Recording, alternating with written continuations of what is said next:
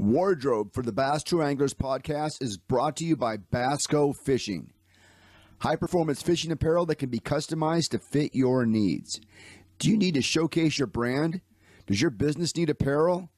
Do you need a tournament jersey? Visit their website at www.bascofishing.com.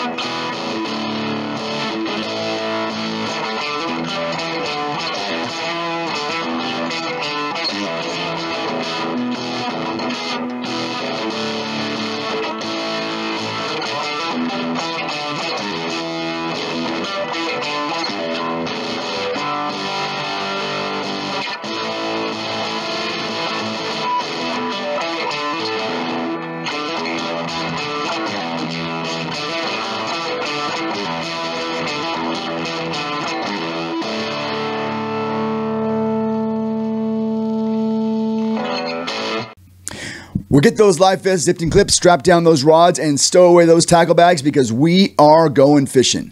Hello, everybody. Welcome back to the Bass True Anglers podcast. I'm your host, Keith Nicewonger, and I hope this episode finds you with 5 for 25 in your live well. In a recent interview that I did with Josh Bertrand, the winner of the Juan Bass U.S. Open, Josh dropped a nugget on us that I thought was really, really good. And I wanted to separate that from the interview and make it a nugget of its own, because it's really what it is. This is some really good stuff that he's talking about. You know, there's a lot of controversy about forward-facing sonar and live-time electronics. Let's get past that, okay? It's here. It's here to stay. It is making our fishing better. I think we're in contact with fish that we've never been in contact with before. That's good. It's going to take pressure off the bank. It's going to force old guys like me to learn new tricks, but why not? The thing that I like about the live facing sonar is you can fish a bank and you'll catch those fish off the bank if they're feeding. Okay? You'll catch them if they're feeding. But you can go and find an offshore school that's grouped up, and you can actually get those fish to start committing and start competing with each other. I don't think that happens on the bank very often. I think bank fish are feeding fish, and I think fish that are offshore can be triggered to start biting. So, like it or don't like it, live facing sonar, it's the newest thing, and I think it's great. Take a listen to what Josh has to say about how he identifies bass from other species of fish. It's an absolute gold nugget. Yeah, in practice, I'd made a conceited effort to go shallow endy, go back and forth. And the biggest factor for me, I would say, when I was out deep was having confidence in my drop shot and my bait, and having confidence in the live scope. You know, I feel like I've put a lot of time in looking at live scope for sure. And, I've been lucky. I've been doing it all summer up north, on tour. So there's no rust at all, right? Like I'm as sharp as I'll ever be at it because I've been doing it for the last 2 months, looking at these smallmouth. And, I could tell the difference between a carp and a catfish and a bass. And that was a really big deal.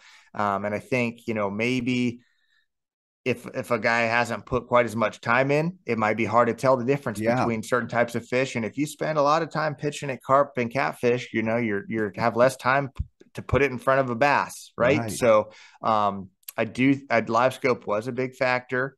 There were some fish that I caught that I saw either on 2D or maybe just cast up to a good piece of structure. Yeah. But I would say more fish than not, I did see before catching for sure. Hey, maybe you could drop a nugget on us right here. I mean, when you're looking at live scope and you're talking about being able to tell the difference between a bass and a carp and a catfish, a tip or two about that. What's the difference? Sure. I mean, it's a good question. And a lot of it comes to just getting a trained eye and practice it, right? But there are some key giveaways. And what's funny is every lake, it's going to be different because you have different types of, you don't want to call them a rough fish, but I just use that term, for this example, you know, bass compared to another species of fish, whether it's a catfish, a carp, a walleye, a drum. Yeah. Yep.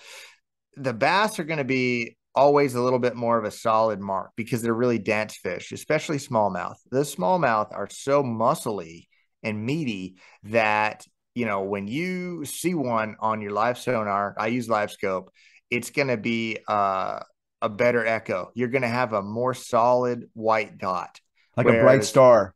Yes. That's a great way to describe it. It sounds like you're pretty familiar with it too, but yeah, it looks like I've seen a few, but I cannot sit here and tell you I could tell the difference, but when you're talking the way you're talking, it's making sense. And I know that what I've seen are really bright stars on that scope, and that makes sense. It's very apparent. It's brighter.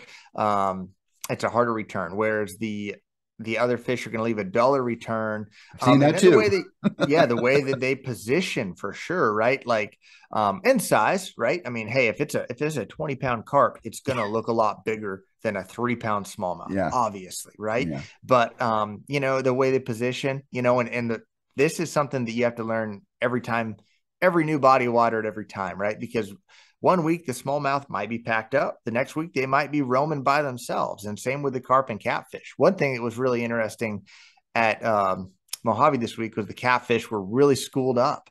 So like you would see a school of these catfish and think the first couple of times it's like, look at that school. Oh my God, you pitch in catfish.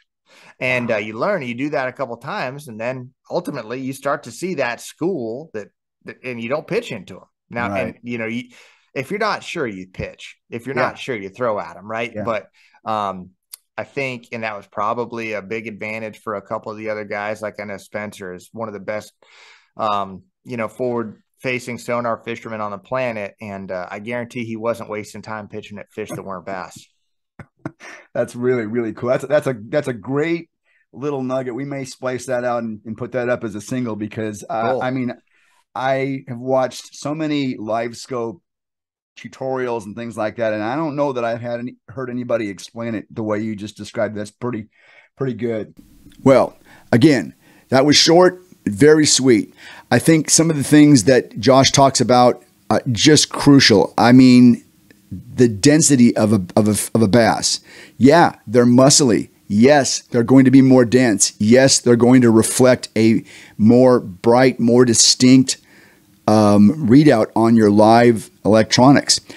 I don't know how many people have thought about that, but that is a really excellent point that he makes. I hope you find that useful, and I hope you're out there fishing for bass and not carp and other types of fish that you really don't want to catch. Until next time, keep both hands on the wheel, keep those live fed zipped in clips, stay safe, and we'll talk to you again very soon.